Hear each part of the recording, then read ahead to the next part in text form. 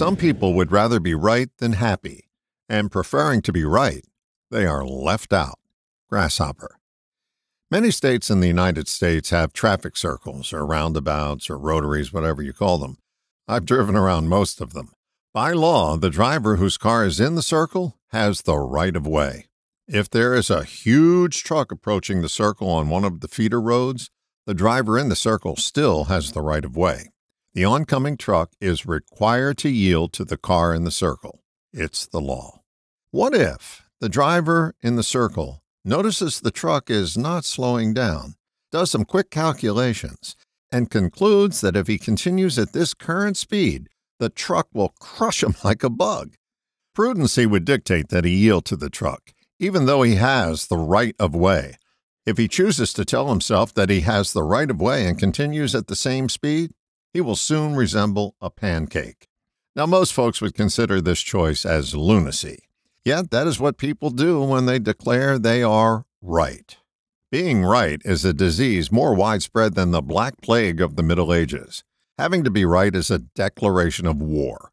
It's a repellent to others. Think of someone you know who needs to be right more often than not, and you will find a person devoid of deep relationships with other humans. They remain on the outside looking in, and they can't figure it out. How can being right be so wrong?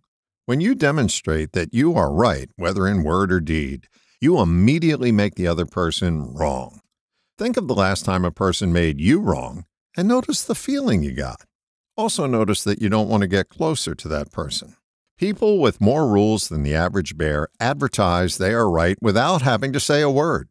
Anyone in their company knows instinctively that this person has a lot of rules. And if you have a rule about something, notice that you have the right position, the right way to bring up children, the right way to have sex, the right way to vote, etc. Anyone with another position on that topic is wrong. Aristotle determined that perception is 100%, and some ancient Babylonian determined that there are 360 degrees in a circle. If you shifted yourself just a few degrees in either direction, you would have a different angle of view, and you may come to a different conclusion.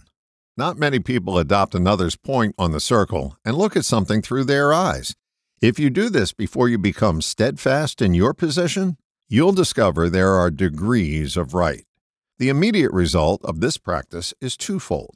1, you become more approachable. 2, some of your sillier rules begin to crumble and fall apart. All the best, John.